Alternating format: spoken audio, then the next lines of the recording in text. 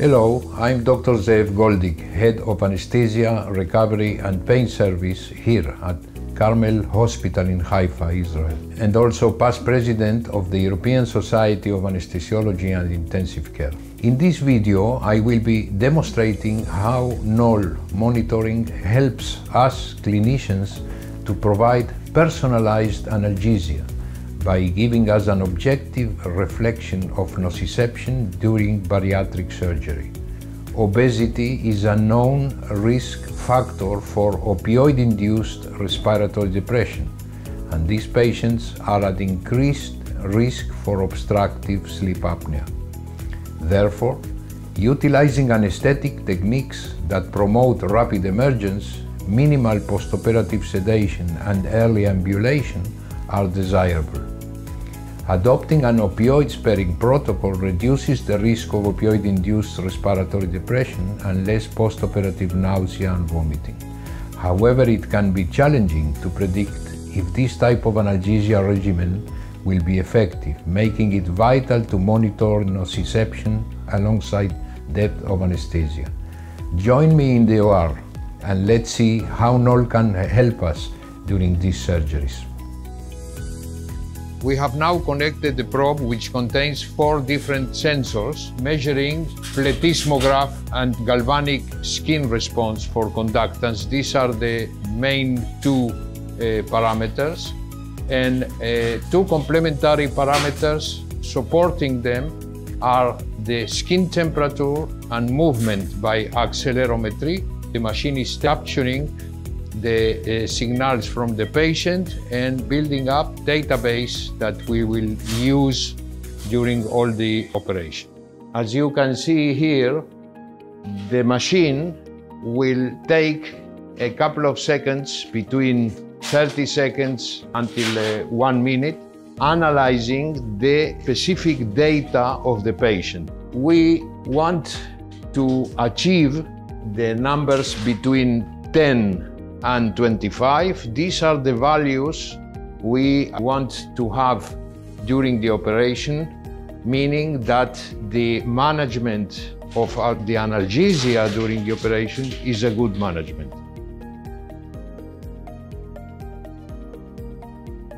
The induction of the anesthesia will be using the drugs that you can see in this list. Because there is still no stimulus, you can see that the NOL is in the values of 16 in this moment, 15, 16. We will have the opportunity to measure during this operation 3 important parameters. NOL for nociception and pain, BIS for the bispectral index, which is a kind of electroencephalogram, and the third one is the train of 4 and the monitoring of the neuromuscular function, showing the relaxation during the operation. And we will try, using the NOL, to spare maximum that we can the quantity and the dosage of the opioids. So intubation is one of the strongest stimulus at the beginning of the operation. You can see at the NOL monitor what is happening when we put the tube in. The interaction between BIS and the NOL index is very important. It will give us the exact status of the patient regarding hypnosis on one side and analgesia on the other side. After the machine captured and analyzed during the first minute of the anesthesia these personalized values for this patient, this will allow us to have what is called a personalized anesthesia. That means that the values of the NOL of this patient will be values that are adapted to the nociception activity of this particular patient. So we can see that these are very, very useful tools how to control all parameters of anesthesia.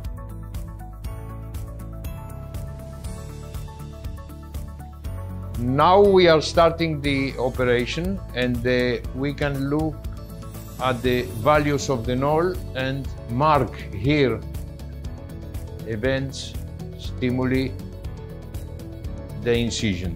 And you can see that the NOL is slowly reacting and showing us the values of nociception. What is important here is the trend and what is the values that we are getting over 1 minute.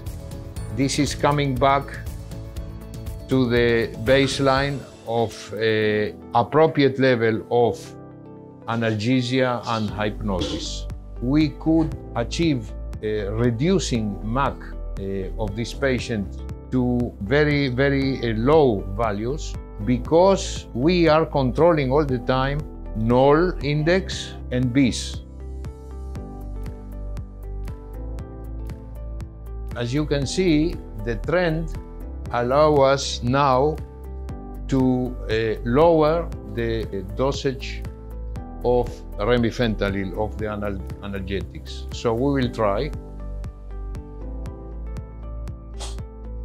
Taking advantage of the sparing effect of opioids that the NOL will allow us. Reducing the opioids dosage during the operation is very important because one of the very well-known side effects is post-operative nausea and vomiting. Since we started using the NOL index during our operations together with the BIS, we could reduce in a good way the use of opioids to the minimum necessary dosage. And then we had much less post-operative nausea and vomiting and different side effects we didn't want to have. At this stage of the operation, the surgeon asked us to create deliberate hypertension in order to check hemostasis. As you can see, blood pressure is high, but NOL didn't change at all. The classical approach was pacing our anesthesia and the drugs we give according to blood pressure and heart rate. Here, we know that it is not related at all with pain or a high nociception because we have the NOL. And this is an artificial hypertension created by us only for the purpose of checking whether this patient has bleeding. As you can see, the BIS value was very, very stable during all the procedure, not related to other changes in blood pressure or heart rate. Now, as we can see, at the emergence from anesthesia, we will see higher values of NOL index and of BIS in parallel, without any big changes in heart rate or blood pressure still. How are you? How do you feel? Fine. Fine?